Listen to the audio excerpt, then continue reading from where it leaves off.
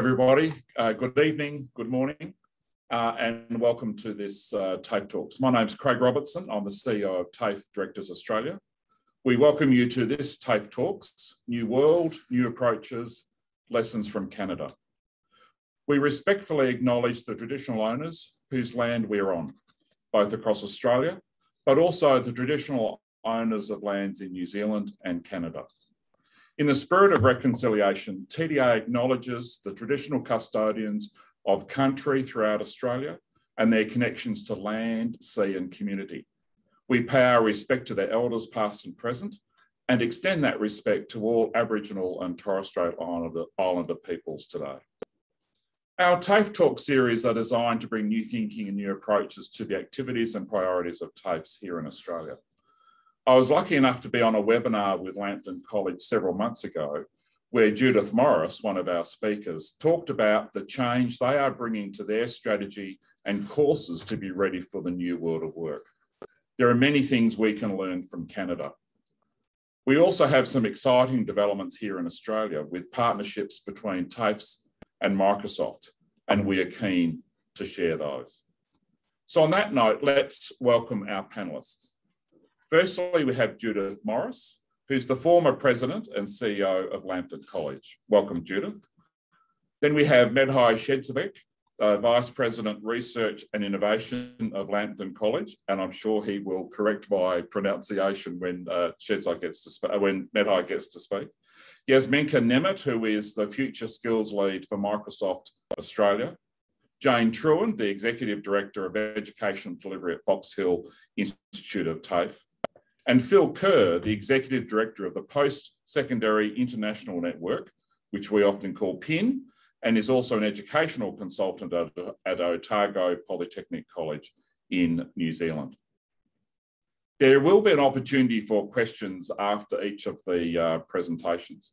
On this occasion, though, we're going to use the chat function, and we'll keep an eye on those chats through the presentations, and we will facilitate those questions at the end of each presentation. So now let me hand over to Judith and Medhai from Lambton College, who will share the journey and the rationale for the move of Lambton to what they call Industry 5.0.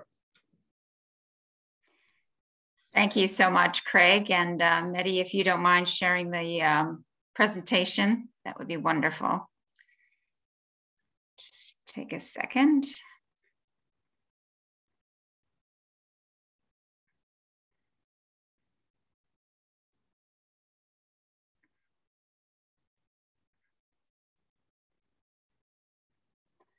Can you get that up in full screen?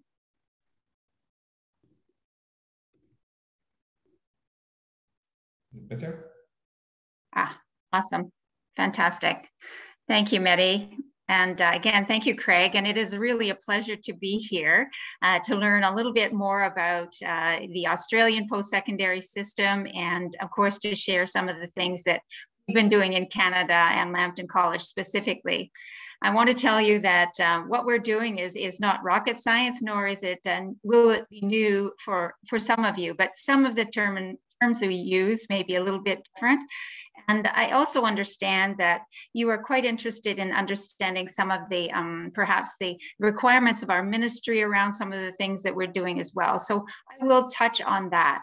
Medi and I will share the PowerPoint, so we'll go back and forth a little bit just to make you all crazy, and then we'll conclude and have questions and answers at the end. So there you can see one of our beautiful new buildings. It's our athletics and fitness complex. So Medi, if you wouldn't mind going to the second slide. I want to tell you a little bit about Lambton College. First of all, we are one of the 24 community colleges in Ontario, Canada. We are probably on the smaller side of those colleges. You might have heard of Humber College or Seneca College. They're the largest colleges.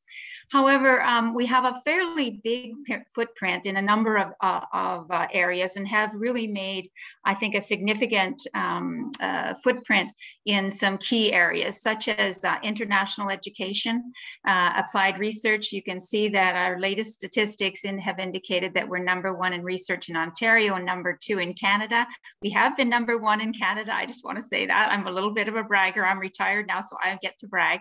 And we've had global awards for our Enactus team for the work they've done in Zambia and in our First Nations. And if you want to see any of the work that they've done, please go on our website. It's quite significant. And I know that in Australia and New Zealand, there are some amazing Enactus teams as well. And so I'm sure you're aware of their work. And then if you would go to slide 3, please.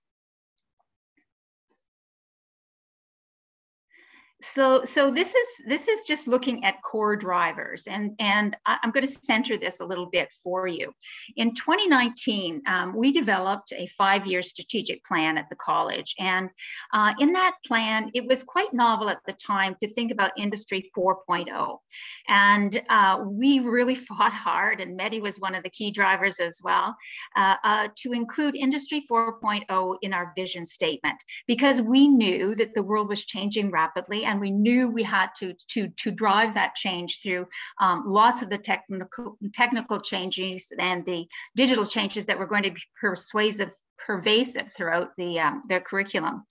And so, you know, as we marched down the road and we were doing really well, COVID hit. So in 2020, we were back on our heels a little bit, just as I know you have been and continue to be to some extent. And our 5-year goals turned into 2-year accomplishments. You know, with the exponential impact of digitization as a result of COVID, educational goals have escalated, and they have been achieved in a very significant time. And you know, what we also got a sense of was the urgency of COVID and the urgency of 4.0 has now driven us to greater urgency, and it has pushed us even farther and in a more direct line. And so what we did, we spent the full semester in the fall of 2020, the senior team only, because we knew that the strategy had to come from the senior team.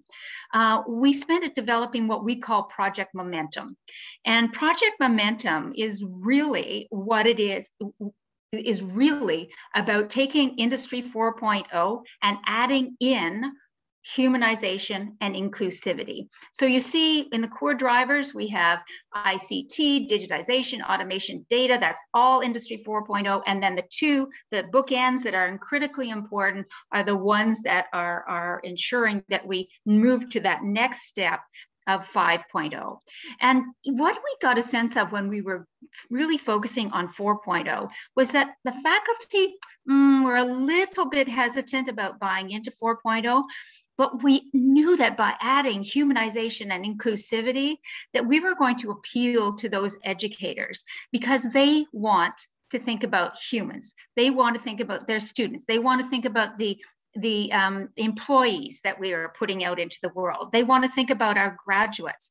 And so when you think about that and the whole collaborative nature of education and that important piece of humanity, that combination was not only important for Industry 5.0, but it was also gave us greater ability to actually impact and have buy-in with our faculty and our staff. And so I want to show you a little bit of a video called Project Momentum. And it was kind of a promo video for our staff and certainly for our community, just to tell them what this was all about. So we'll roll the video. It just takes a couple of minutes.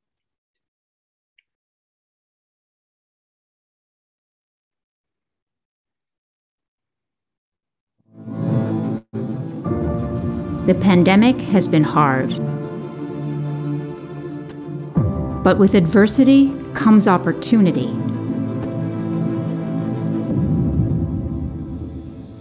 Now is the time to be driven by digitization, automation, and data to accelerate Industry 4.0. It's time to keep humanization at the heart of progress and elevate inclusivity. It's time to engage business and industry to create the active learners who will become an agile workforce. It's time to put students at the center of a personalized journey, one shaped by experiential learning and high-flex courses and enhanced by diverse student life opportunities and accessible service delivery. It's time to enrich our community through immigration and power economic development through innovation and collaboration. This is the time to challenge, to change, to learn, to grow. Now is the time for Lambton College.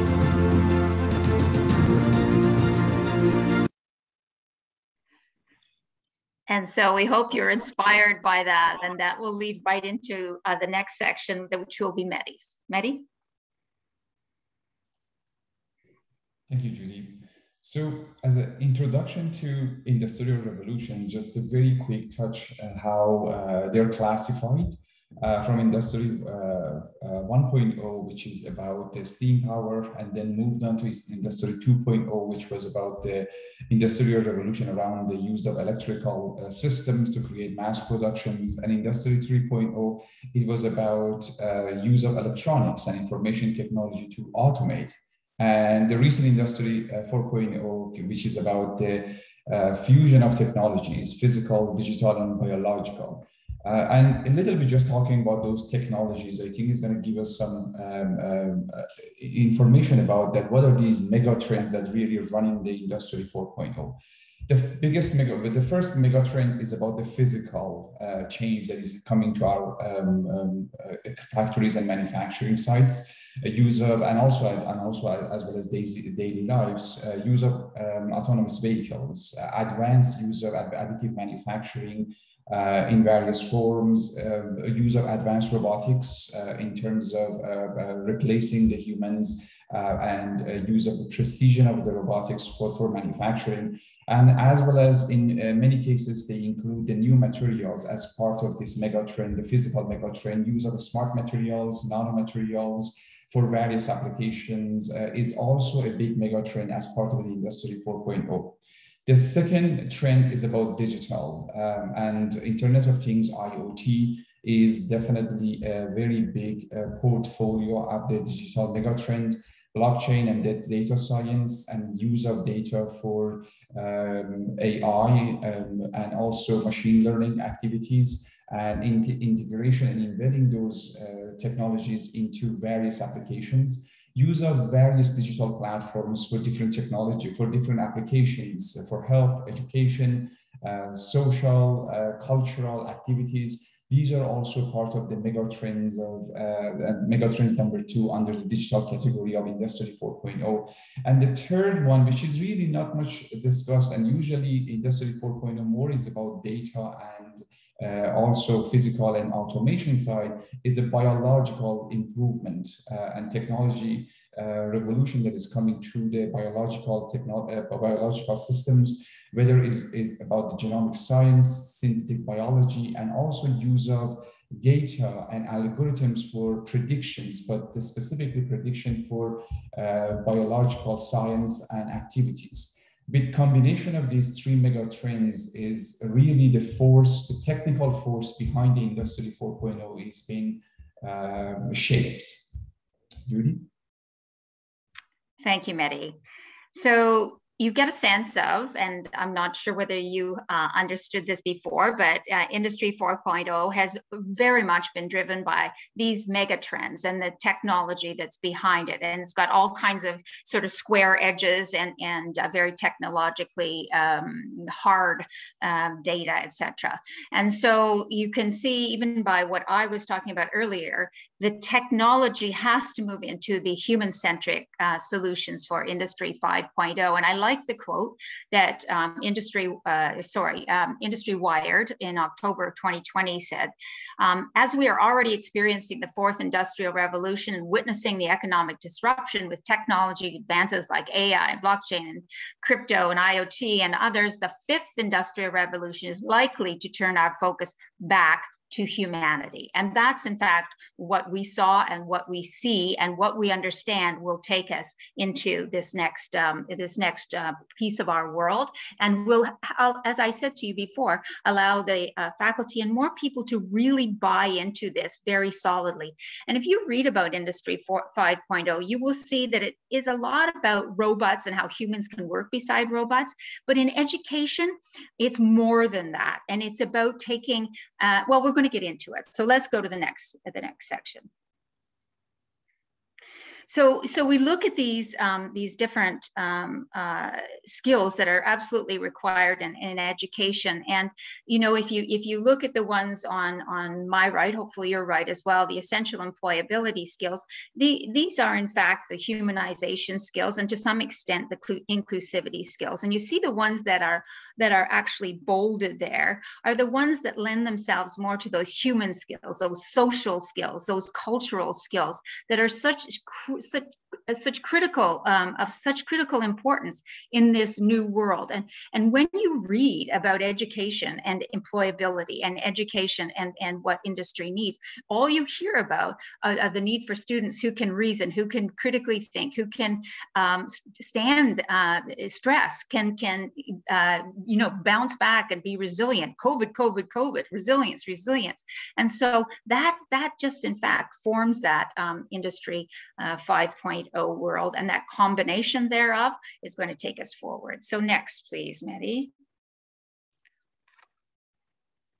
And so what I'm going to talk to you, and we've just given you kind of the basis of what we're talking about when we say Industry 4.0 and Industry 5.0.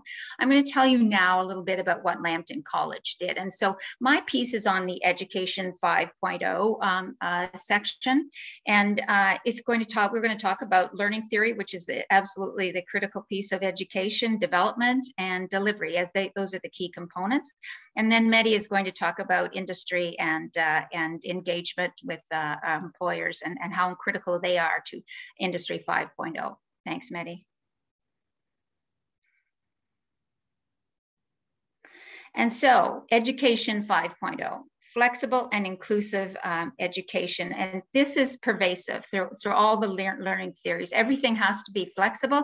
Everything has to be inclusive. So we mean individualizing wherever possible. Reflective of not just cultures, but reflective of learning preferences and learning differences, and reflective of truth and reconciliation and indigenous, in the world of the indigenous education. So it has to be both of those things. And really a lot of the focus has been on competency-based education. And so when we've been focusing on micro-credentials for the most part related to competency-based education, but moving more into our diplomas and our certificates as well. But their work in micro-credentials, and I'm sure you know what a micro-credential is, and but in Canada and in Ontario specifically, I just wanted to tell you about how we've been working through micro-credentials, just the kind of the standards that are around it. We have a consortium called eCampus, and it's 46 institutions. So it's all of the universities and all of the colleges within Ontario. And that group has gotten together to develop a definition for micro credentials. If you want that definition, we're happy, of course, to share it. So we use that to form the basis of our micro credentials. We have an audit system that is run by the college system itself. It's not run by the ministry. And so micro-credentials fall under that audit system, but it's not meant to slow things down. It meant all those QA processes around micro-credentials are meant to hold to the quality, but they're also to be fast and responsive. And finally, the ministry has not put a whole lot of parameters around the micro credentials. The only place they have done that is when they have actually provided funding. So I think we're one of the few provinces and probably countries where our ministry has decided they're actually going to provide student support for micro credentials, which I think has been incredibly, incredibly helpful. And many of all of our micro-credentials, in fact, are developed through our Innovation Institute. So what we decided in 2019 when we developed the strategic plan was We knew that the academic world was slower. In fact, you know, the post-secondary is one of the last bastions of movement, I think. But of course, in understanding that the academic world is slower to move to things, we developed an innovation institute where we could, in fact, incubate and innovate. And then once we had developed things, we transfer them over to the academic world. Doesn't mean there isn't a two-way street, but a lot of the work that is responsive, fast, flexible happens in our Innovation Institute. And Mehdi heads that up for us, and he can answer questions that are related to that. And then we move into the development.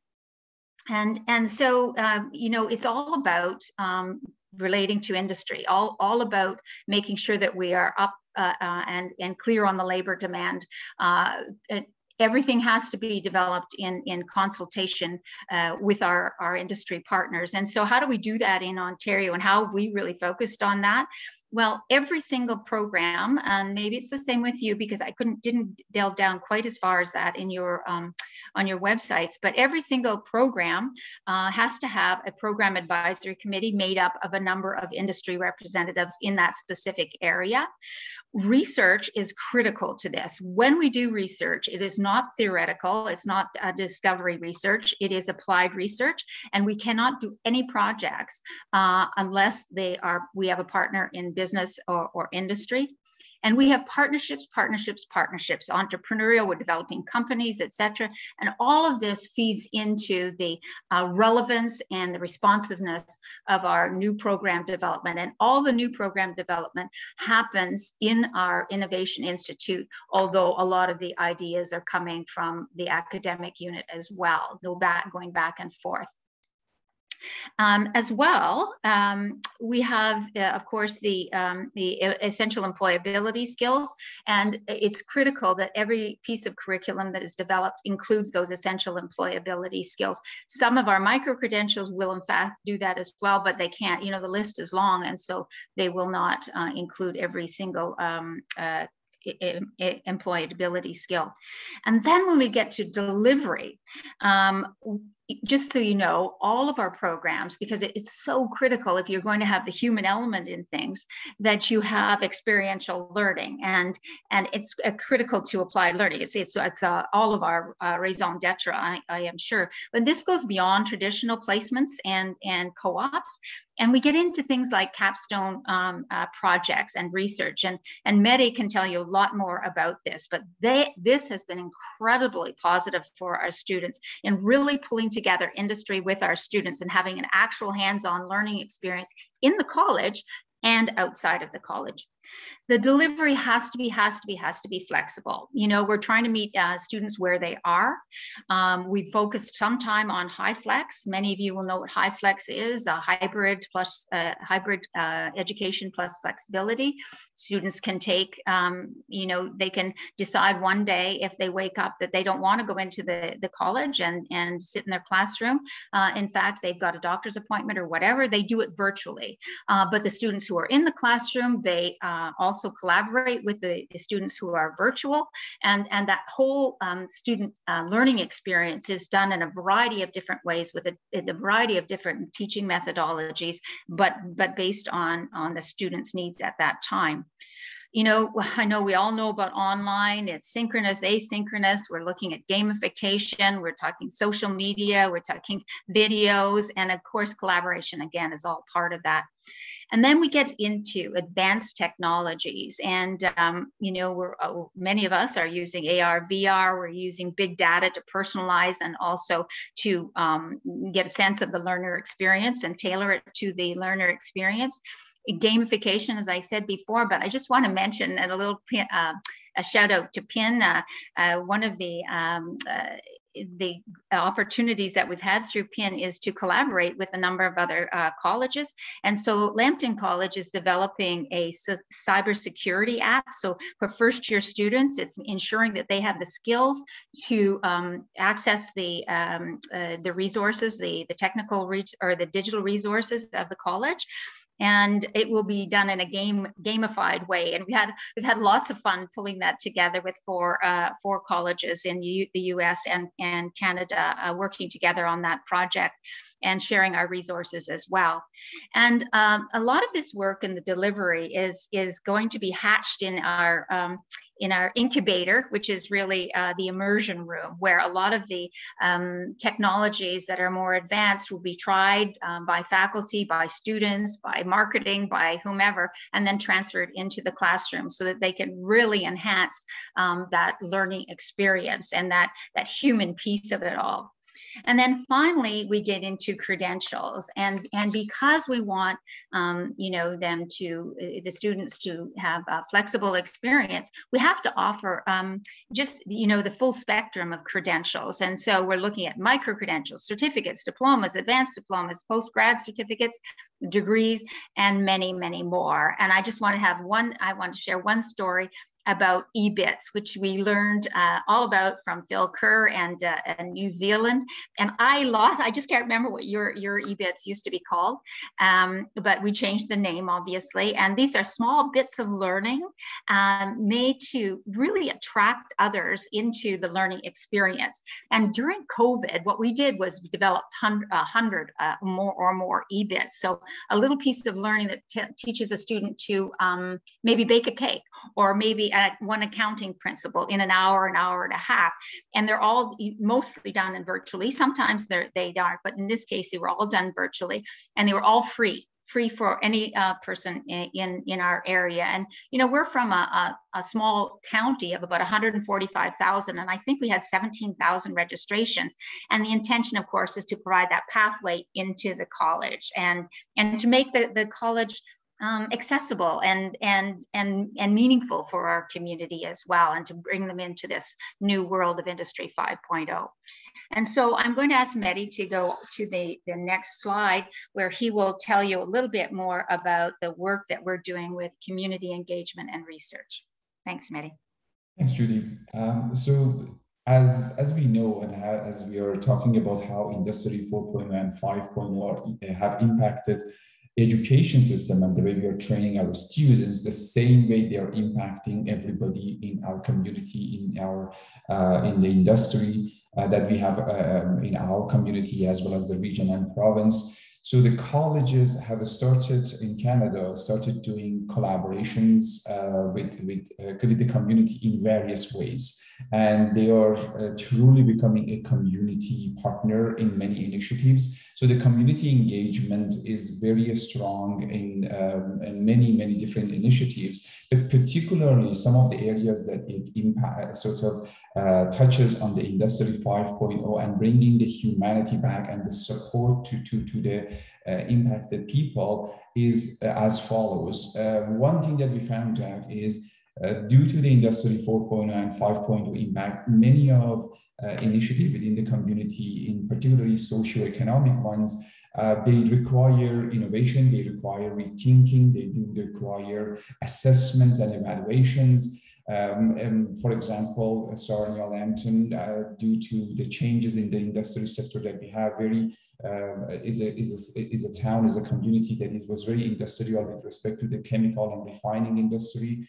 That has changed gradually in the last 20 years, when we see that there is a huge growth in the area of clean tech, and particularly bio-clean tech area. And Lambton College played a huge role as a place for workforce development, as well as providing the research to those companies that are attracted to our community. So this created jobs for our community. We also started and was the leader in building the initiative for our community to establish an information technology cluster under the partnership called Innovation Bridge.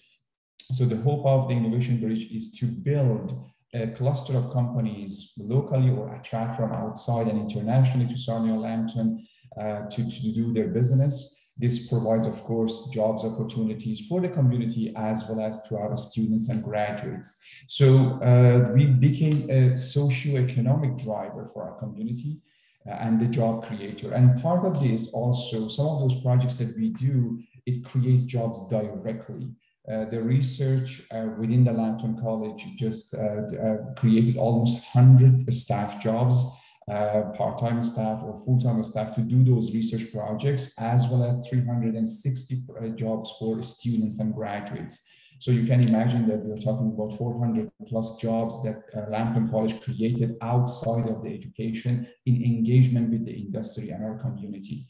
There is a significant focus on the environment in our community, and Lambton College provides support with respect to education, doing research. We are involved in various projects with the various groups, our municipality, non-for-profit organization, with respect to our lakes, water quality, air quality, and the safety, that there are certain things that we are heavily engaged to provide that environmental support that is really impacted or brought by the Industrial Revolution.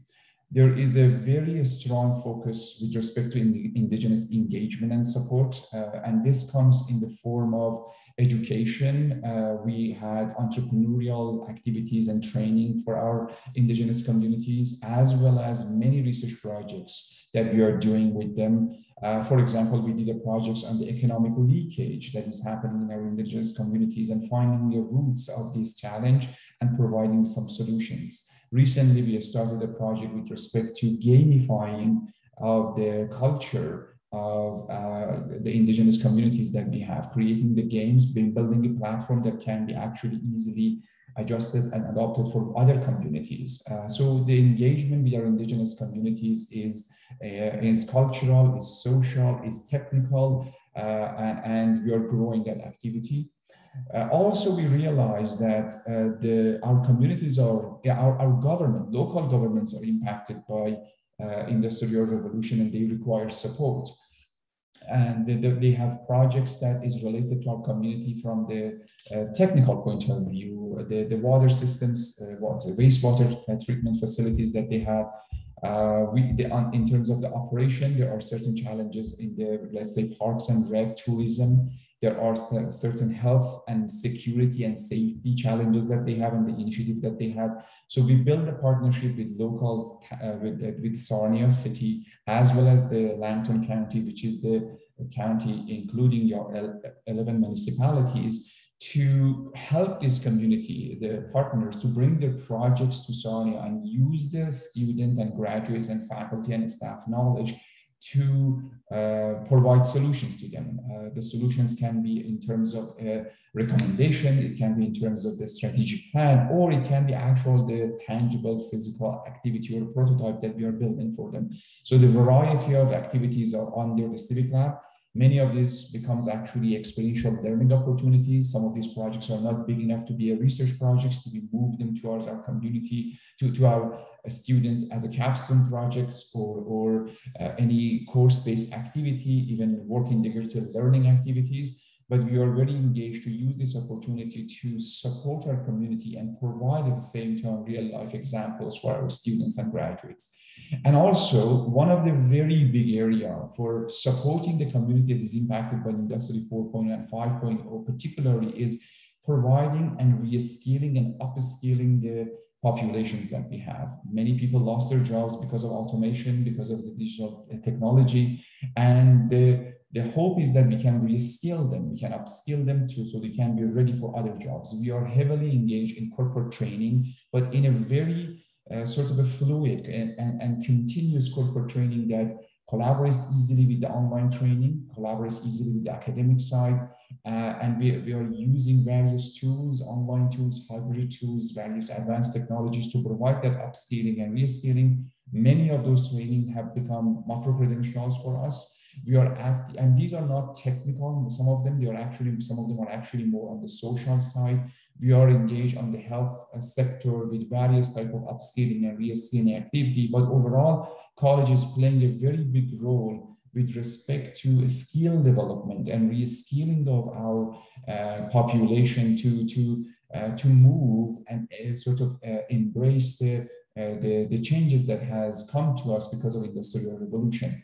As a summary, college is becoming economic and socio-economic engine for our community. Economic prosperity usually depends on industry attraction and industrial diversification and entrepreneurship knowledge and local industry initiatives and colleges. And in this particular case, Lambton is playing those or contributing to all of those through partnership development, bringing various infrastructure to our community to do education as well as provide research and development to our community partners, industry and municipalities. We provide access to our skilled people and we develop a skilled workforce for our community. And also one important thing is that we don't talk too much is actually colleges are playing a very big role to promote the community. And just Judy mentioned about the ranking in the research. This is something that is quite important in a way that everybody within the community is quite proud of the ranking, and that helps from the promotion point of view, even it has the economic impact for our community. Judy? Thank you, Mehdi. And so we hope that we have been able to share a little bit about what we're doing to not only embrace Industry 4.0, but move our toe into the next realm, which is Industry 5.0. And we certainly hope that you have some questions for us because we're open to that. Thank you. Thanks, Judith and Mehdi. That's fantastic. And inspiring for all of us here in Australia, just seeing the way that you've gone about it. They are very similar challenges to the way that that TAFEs are facing in Australia. And I really hope that out of this we'll be able to create some dialogue between individual TAFE staff and Lambton College, because there's so much that we can learn and exchange. There have been a couple of questions. There has been a request. I think you offered to provide the definition around micro-credential. I think we can take that offline and we can organise that. There was a question though about trying to dig a bit deeper into the collaboration with local industry. Did it end up being about sharing some of your space with local industry? I wonder if you could explain on that a bit. Sorry, Craig, I didn't hear what you said just at the end there. Sorry. So the question is around how do you engage with industry? So did you have some of your facilities made available, or did you go to industry? That's what people are interested in hearing about. Okay, for sure. And you know, Mehdi is the expert there, so I'll ask Mehdi to respond. Sure, thank you. It varies. There are various different forms we are using it. Industry, we do have some level of incubation, not mainly incubation of the local administration of the companies, mainly for technologies. We have a pilot facilities that they can come. We work together within that pilot facility to build prototypes, build pilot plans and run them and test them for them. We also have a very strong collaboration with the research park at Sarnia Lambton that we actually use their facility also for piloting. We also, not at the college, but now I remember that we do have some level of incubation of industry at the research park in collaborations with our research park, which is a county organization. We provide lab space and office space with some of those industries as well. So the collaboration, we provide those services, but most of the collaborations is in a way that the company has an idea or has a challenge. They provide that to us. They work collaboratively with our researchers, and our researchers are using our many facilities and labs and equipment to develop that technology or test and validate the technology and then return that knowledge back to the company, because that's an intellectual property policy to return it to the company so they can actually commercialize it. Excellent, thank you. And I'm going to finish off on a note from a comment here from Kevin Hayes, who says, Lambton is inspiring, great connection. And then he goes on to ask about your work in COVID. We're running out of time there, but I really do think that over the next couple of years, so some of us in some TAFEs are very lucky to visit some Canadian colleges in Ontario. was that beginning of 2019. And once travel is returned, I think it would be really fantastic to be able to create some of these connections. So I really do want to thank you, Judith and Medhai, for that presentation and the video. Pretty darn inspiring. So well done on that front.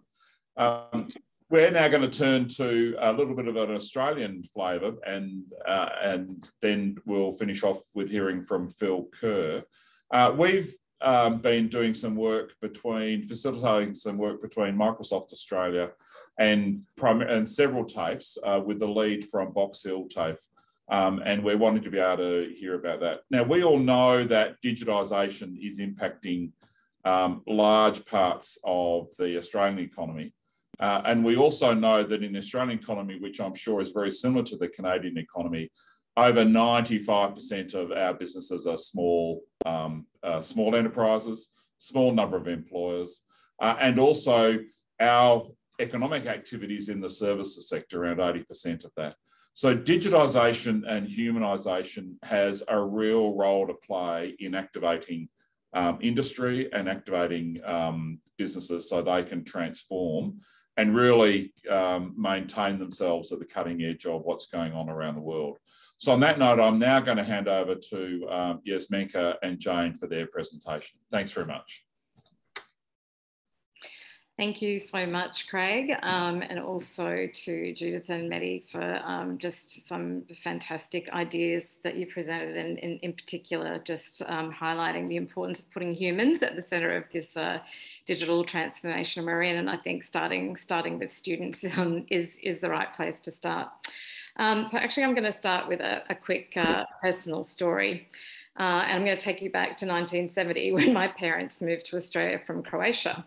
To add to the challenge of arriving here with just $10 and not speaking English, my father, who'd been planning to be a labourer, suddenly found himself out of work following a near fatal car accident that we were unfortunately all involved in.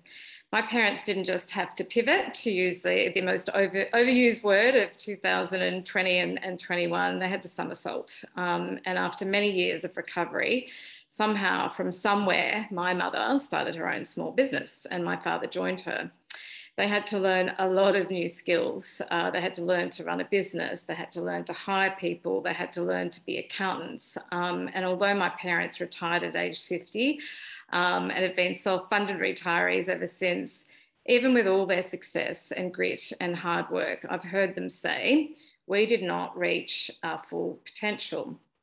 Yes, they provided jobs for themselves, obviously, and for a handful of people, for which they should be enormously proud. And they were comfortable personally. But you know, what are their reflections about what held them back, and how could they have done more? And I can tell you, it wasn't a lack of ambition, determination, and certainly not a lack of hard work on their part. I can attest to that because I was a kid in that small business. What they now recognise, though, is that they didn't know what they didn't know. And what they didn't know is how to scale their business. They lacked skills in personal productivity, automation, marketing, process innovation. All sounds very familiar, I know. And because they didn't have those skills, they didn't know how to find them easily in others either. They didn't know what they didn't know. I'm telling this story today because I think even though it's 40 years old, it's still relevant and it still resonates along a number of thematic lines. I think not knowing what we don't know is the greatest risk for all of us when it comes to digital skills and potential for technology to widen opportunity, not to create disparity. That if we don't learn these skills, the skills of scale, which are now without question digital skills, people and businesses without them will not reach their full potential, or worse, won't even get close. We're seeing this worldwide with the massive and growing gap in wealth generation. Those who know how to participate in this digital economy, who have digital skills, are finding their way through the hardest of times. Those that don't are getting left behind. And businesses that were digitized at the beginning of this pandemic kept growing, even exceeded expectations. those that weren't are either barely hanging on or they're gone. Now that disparity disturbs me greatly, and it disturbs Microsoft greatly. And we want to address it in partnership with the education sector. While we're obviously invested in future developers and data scientists, of course we are, we're actually equally invested in future construction workers, hairdressers, health workers, and everyone in between who's going to contribute to the small and medium businesses that are running our country. How do we prepare everyone to know what they need to know so they can uplift themselves and others? And how do we end underemployment? Just a huge tragedy in my view.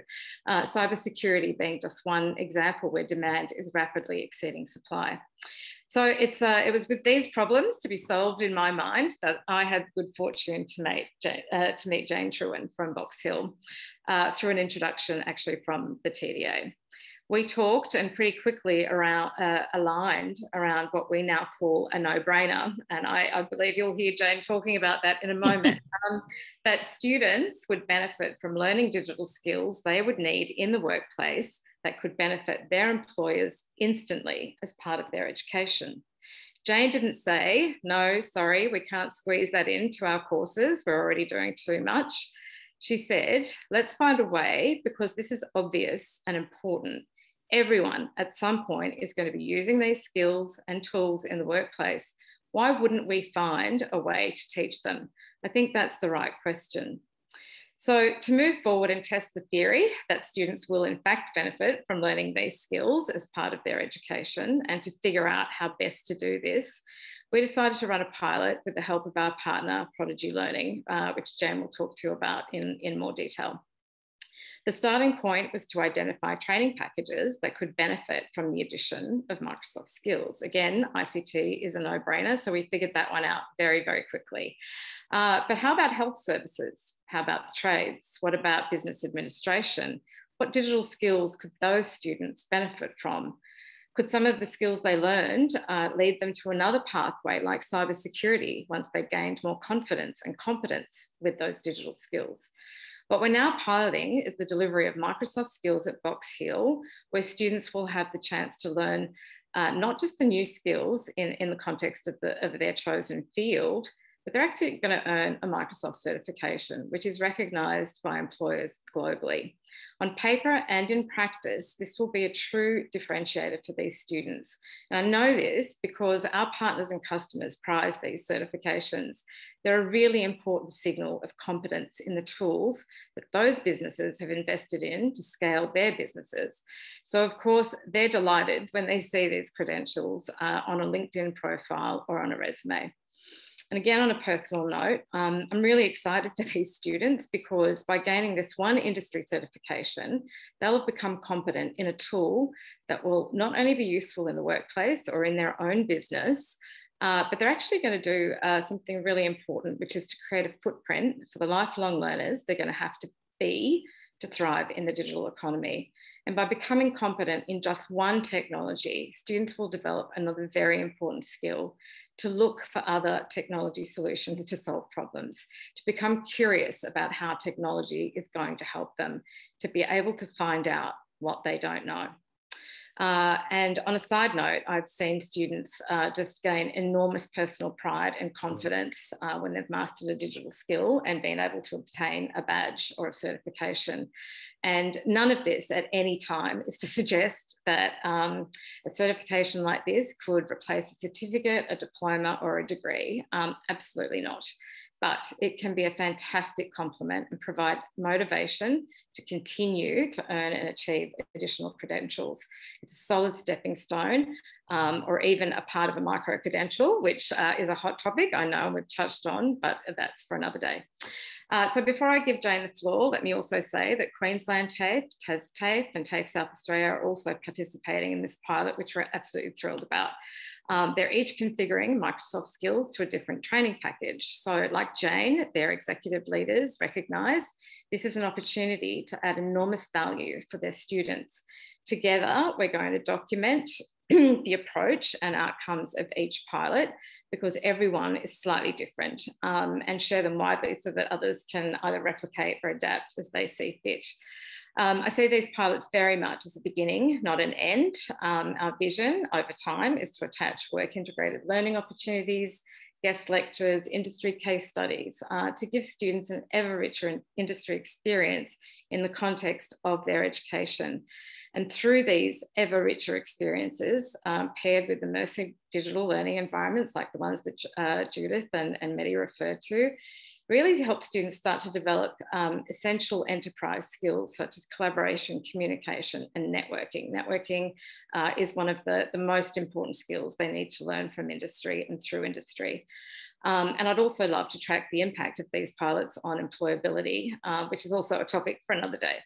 So with that, thank you for taking an interest in what we're doing with these pilots, and let me pass the mic to Jane to talk to you about the specific approach at Box Hill. Thank you, Yasminka, and thank you, everyone. Thank you, Craig, for inviting us to present today. We'll go to the next slide, thanks. So while that's coming up, one thing, I was really fortunate to be asked to represent, certainly to, oh, we've gone to the second slide. No, that's okay. All right. Yep, okay, thank you.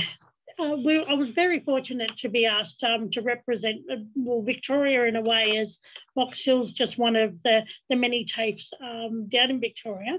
But what we have really was found that we're very excited about this pilot was the opportunity to actually look at seeing whether we could embed that within our courses, whether it's at the start of the qualification, throughout the qualification, or at the end. So when Yasminka first touched base with me, she said, you've got 50 students in each pilot. So each state was given 50 students, and they could be all in one group or they could be spread across two different certifications. So we decided to go with the two different certifications, one which was a no-brainer, the IT area. So we focused on a group of our cybersecurity students, and the second group was in our health sector, where they had to do a lot of presentations. And so we looked at the Microsoft PowerPoint certification for that one. So using the Microsoft products through a Prodigy learning platform, there was 8 categories that we could have chose these certifications from. So they had a suite of 55 programs, and they range through Microsoft Office, Adobe, Business and Accounting, Fundamentals, Technology Associate, Certiport, Autodesk, and CompTIA. So there was plenty to choose from, but we thought it would be great to just start with something that we could really dig our heels in and really look in depth and see whether it's going to be of value to enhancing their full qualification that they were completing. So for the IT students, we picked the Azure Fundamentals, and as I said, for the health, the PowerPoint certification. The students, they will undertake the Prodigy Learning's 4-stage learning pathway. So the first thing they do is a skills analysis, where they determine if they have any weak spots. So the whole idea with these is they can actually focus on the gaps in their training, and in some cases they might be quite competent in other parts of it as well. Then the learning resources is like a full motion digital video anytime, anywhere, as long as you have internet connection. So it's a single sign-on. It's all on project-based learning lessons and hands-on activities, which include things like videos, case studies, and lots of different types of activities. The third stage is where they do practice tests. And in those practice tests, we usually like to say, well, you need to at least achieve 80% before I would go for the final certification exam. So the courses, they vary between 10 hours and 60 hours, but on average, they tend to be around 20 to 30 hour online courses that they deliver. We'll go to the next slide, thanks. So the pilot, so learning is to take place in a self-paced, student-led environment. And during that time, our educators will observe and provide support if needed. They are set up that they can do them fully online in their own time without a teacher support person, but we thought it was valuable throughout that pilot that we actually had the educators monitoring them and seeing how they were progressing through those courses. Because our intention in the future is it will be a fully online offering, and it may consist of being offered alongside, as I said, or within the course or at the start of the course before they commence. The practice exams for the pilot will be held on campus, and then after that, they'll do their certification exams at a later date. Successful students will receive a digital badge from Microsoft, as Jasminka mentioned, and students and staff will then be asked to provide feedback in a survey afterwards and as much commentary as they want to include. So the whole point of the pilot is to really drill in and find out what they found valuable, whether we found it enhanced their qualification, at what point in time where we introduced this course, was it relevant? Was it appropriate? Would it have been better at a different time throughout their full qualification? So BHI will evaluate the pilot and the value of introducing Microsoft certification more broadly after this is all completed. And I have to say there's been an awful lot of interest in the pilot from both students and educators.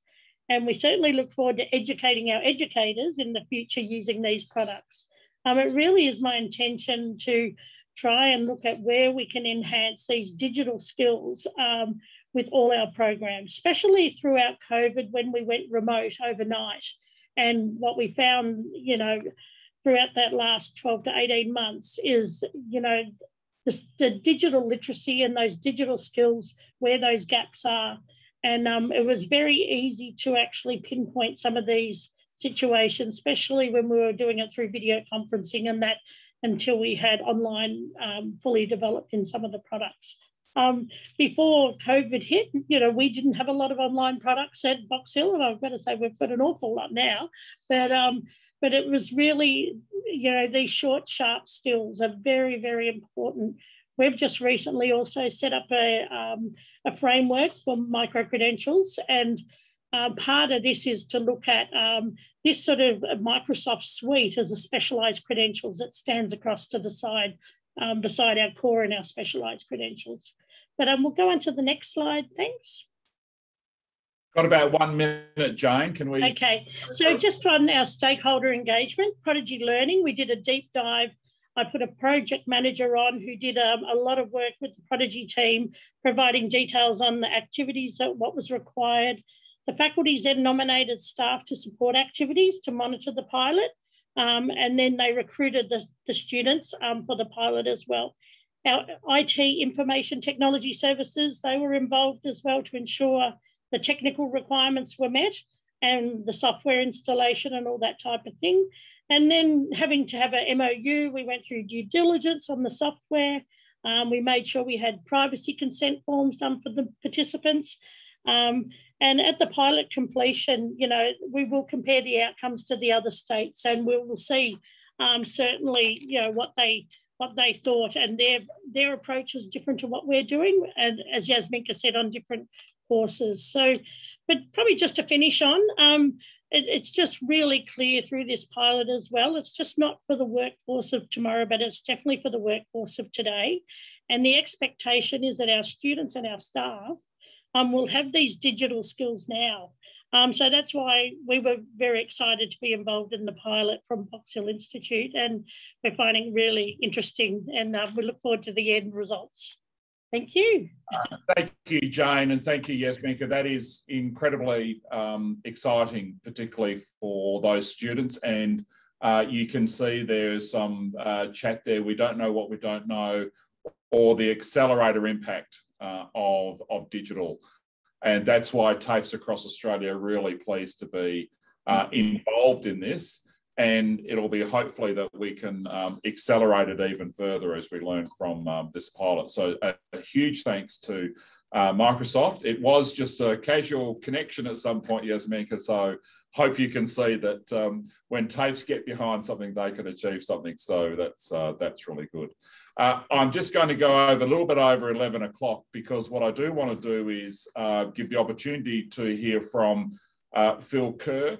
Those who know Phil from a long time, you could probably call Phil Mr. Micro-credentials, because he was talking about micro-credentials quite a while before it became the new buzzword in many countries. So he's kept himself at the forefront of what's going on, particularly in tertiary education.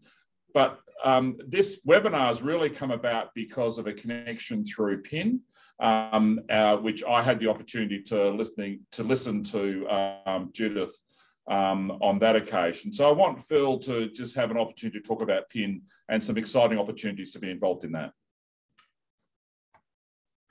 And your microphone, Phil. Thank you, Craig.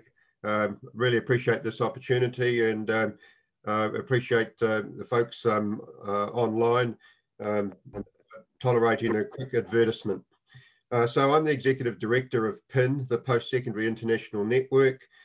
We have a strategic relationship with the World Federation, and we're responsible for the Leadership Affinity Group and its program of development. PIN is a boutique organisation focused on leadership development for executives, but leadership development that's about thinking through issues, looking at innovations, sharing, and of course, as has been highlighted, in a way, this webinar is a result of that. And Judy, Edubits was the one that you converted into eBits. Can I say I have a colleague doing a doctoral study on micro-credentials. I'm hoping I can introduce him to you, Judy.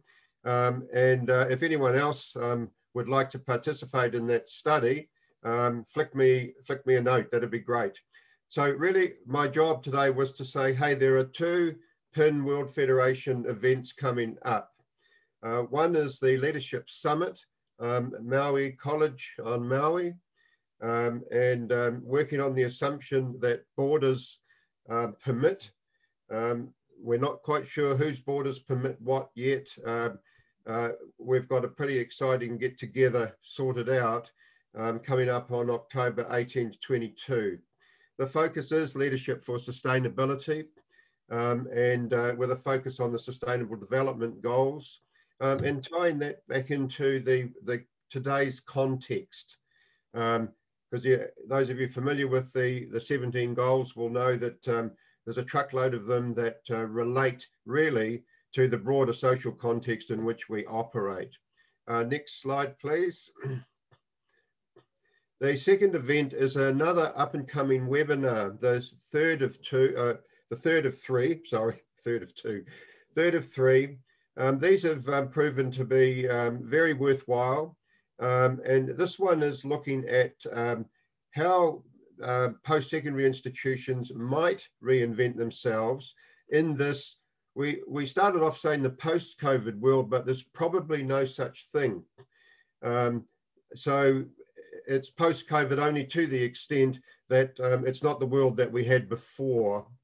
And this is, again, a sharing of experiences and the promoting of ideas, hopefully the planting of seeds. In both cases, just flick across to pinetwork.org, really easy to get to. You can get all the details about both and about PIN itself. So thank you, and back to you, Craig. Thanks, Phil. That's really appreciated. So that has come to you from the benefit of a partnership between the World Federation of Colleges and Polytechnics, an organisation that I stand down from chair actually tonight, given I take on a new role after this. But the World Federation's been incredible influence and help for TAFEs in Australia, and that connection that we've achieved today into Lambton is something I hope is a feature going forward for TAFEs across Australia, because we can learn so much from interchange. I really do want to thank our participants, particularly Judith and Medhai from Lambton, and Yasminka and Jane from here in Australia, and also Phil. I personally think, and some of the comments that are coming through, we have found this today incredibly inspiring.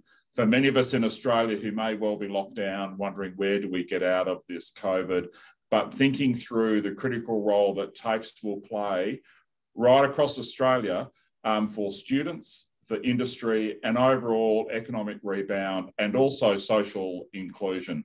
And there can't be a higher order aspiration for all of us to aim for in the work that we do, even though we might be locked in our bedrooms at this particular time. So on that note, I do want to say thank you to all of our participants and what truly was a great session. Thanks very much, everyone. Thanks, Brad. Thank you. It's a pleasure. Thank you. Bye, everyone.